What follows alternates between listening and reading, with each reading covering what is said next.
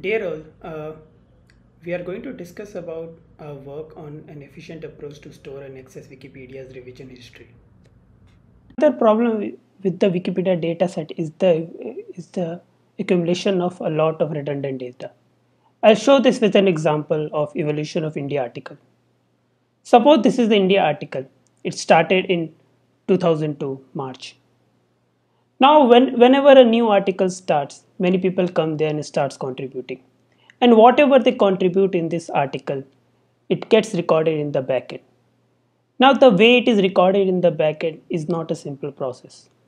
Actually, whatever edits are being performed by the editors or contributors on these articles gets accumulated in a form of redundant data. And the problem is that once you try to extract a particular edit from an author or editor, it's very difficult to extract the dataset because, as you can see, even the current article contains less amount of data. The revision history, the full revision history at the back end will contain a huge amount of data because it contains the accumulation of all the revisions, and hence it gets very difficult to analyze the data set of such portals. More precisely, suppose on the left side we have India article, the current snapshot that we can see. On the right side we have the backend data, which is whatever data set revision history which is being stored in the India article. So suppose a user comes and writes 3 lines in the India article and saves it. Now what will happen in the backend, that these 3 lines will get recorded as revision number 1. Now suppose there is another user comes, a different user, and he writes a single line in the India article and saves it. Now what will happen in the backend? Actually, all the current snapshot, whatever is there in the current article, current version of the India article will get recorded as revision number 2. And that's what I was talking about, the redundancy. Now suppose, let's say user number 3 comes and he sees that the new line which was added is not required, and he deletes that line and saves it. Again, whatever edits has been performed, whatever is the current snapshot of this India article will get recorded as a new revision, and this will be called as revision number 3. Now as you can see, the current version of India article contains only 3 lines, but in the backend the data contains lots of lines with three revisions. And this is why, even though the current version contains very less number of lines, in the backend the dataset could be huge. And with this, it's very difficult to extract the dataset and process and analyze the dataset. So what's the solution? One way to solve this problem is to just store the difference rather than storing the whole revision. For example, rather than storing the whole revision number 2, I'll just store the difference between revision number 2 and revision number 1.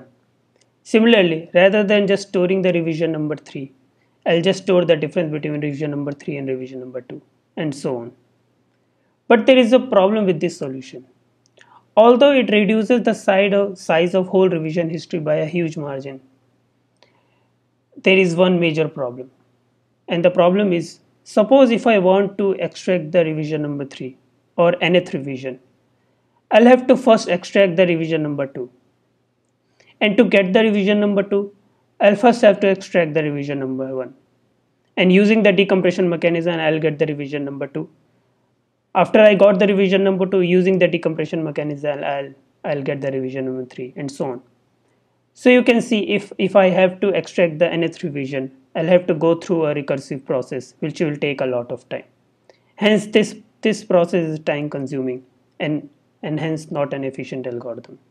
What we proposed was, rather than just storing the difference between every 2 consecutive revisions, at a block size of k, we store the difference between every 2 consecutive revisions, but at kth block we stored the full revision, and we repeated this process. So suppose if you want to, in this example, if you want to extract any revision, let's say revision number 3, you just have to go till the kth block. Here the k size is 2. So you just have to extract 2 revisions recursively, and using a constant amount of time you can get any revision. But again, here the problem is, what should be the size of this block? That is, what should be the size of this k? And the second problem, can this k be fixed?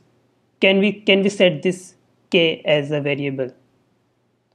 And we solve both of these problems. So first, using the fixed value of k, we showed that we can actually come up with an optimal value of k, using which if we compress the data set of any revision history, let's say Wikipedia article or Wikia, we can extract any revision in very less amount of time, achieving the maximum compression ratio. Moreover, we saw that if we use the variable length also, we can actually come up with a algorithm, and we came up with an algorithm through which we rather than fixing the size of k, that is the size of each block, we made it a variable, and we also achieve optimal compression and extraction time. We also compared our result with the benchmark, that the baseline result which was proposed by Francesche, and we showed that our method performs better in terms of extraction time and compression ratio.